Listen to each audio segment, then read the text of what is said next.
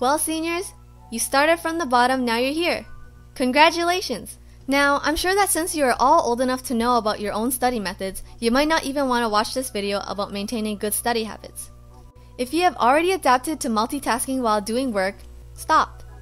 You might have gotten used to leaving the computer or laptop open while doing your homework even if it is not necessary.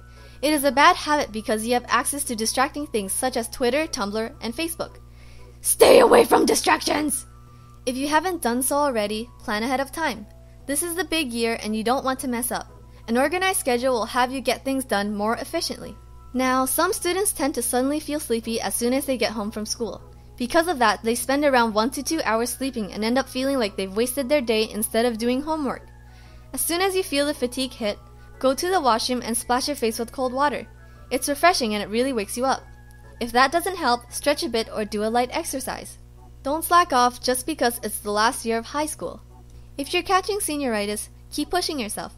Culminating and final evaluations overlap and you must stay on top on your review for exams. Last but not least, I'd tell you to stop procrastinating, but you're probably procrastinating right now by watching this video. Push yourself and stop wasting the day. Be productive. Don't force yourself to overwork or else you'll become too tired during the day. If you're getting too stressed, take a break and breathe. Remember to stay positive and don't put yourself down for not getting things done. Make the effort. After everything is over, you can finally relax. Make the most out of summer and good luck to you in the future.